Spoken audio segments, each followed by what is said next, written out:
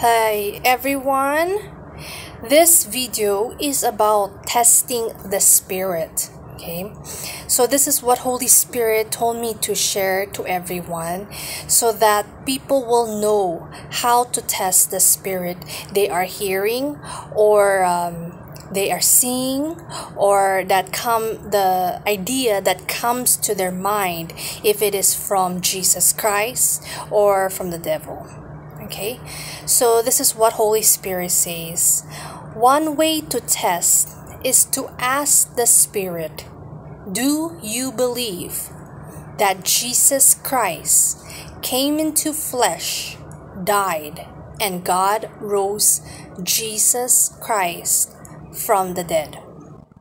When you hear yes, let the Spirit repeat what you said earlier. Listen carefully to the Spirit if it clearly pronounces the name Jesus Christ. Then it is the Spirit of God.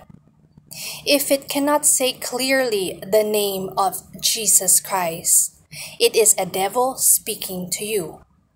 Then you must remove it immediately, saying, "Demon, you leave me now in Jesus Christ's name." In my experience, there was a time when I thought Jesus Christ was talking to me, but I was actually talking to the devil who was trying to deceive me. So it's very important to always test the spirit you are listening to, or that is coming to you as an idea or what you see, okay? And most importantly, you say the name Jesus Christ, not Jesus only, because there is many male people that their first name is Jesus, but there is only one Jesus Christ. So when you pronounce and say the name Jesus Christ, you are giving great respect to our Lord and Savior, who is Jesus Christ. If you say Jesus, that is, you don't know in your heart. You can say in your heart that it is Jesus Christ you're talking to, but remember, Satan can easily deceive you. He can say that he is Jesus Christ. He is Jesus, okay? If the devil, tried to even, he tried to deceive me, even when I was saying Jesus Christ, but I didn't test him, what more when you just say the name Jesus? So, that is very important, that what Holy Spirit told me to make it very clear.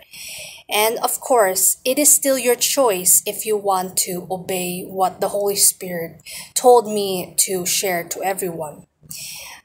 It's just this message is so that you will not be deceived by the devils, okay? Because they are a master in deceiving. And if they can get away with anything, that if they see that your protection, your focus is not 100% focused on Jesus Christ, that you're not aware that they are around you, that they're going to attack you, then they will try to deceive you. And it's very important to test the spirit, okay? That's the only way so that we may do God's will, because we need the Spirit of Jesus Christ, which is the Holy Spirit, and not the spirit of Satan, which is the devil's, okay? So if you guys have any questions regarding this message, pray to Jesus Christ about it. I'm just giving you the message.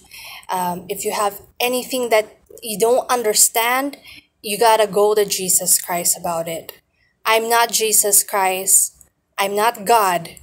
I'm just a servant of God giving you the message. It's your responsibility to go to Jesus Christ and ask Him for yourself. Okay?